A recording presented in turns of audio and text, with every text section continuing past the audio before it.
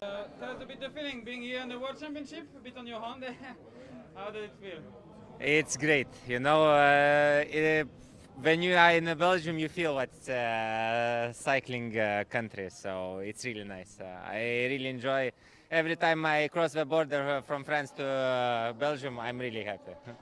How to narrate this World Championship? What can you do really today? I will see. Normally, I will see what's is going in the beginning. If it will be biggest group, I will try to go away in a breakaway. If it will be a small group, I will stay in a peloton and I will wait for a final.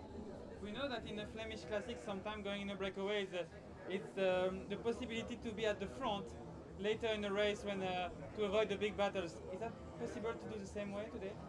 Yeah, that's what I'm saying. It depends on how many riders will be in the front. If it's 4 or 5 riders, it's too hard. It's too long to be in the front.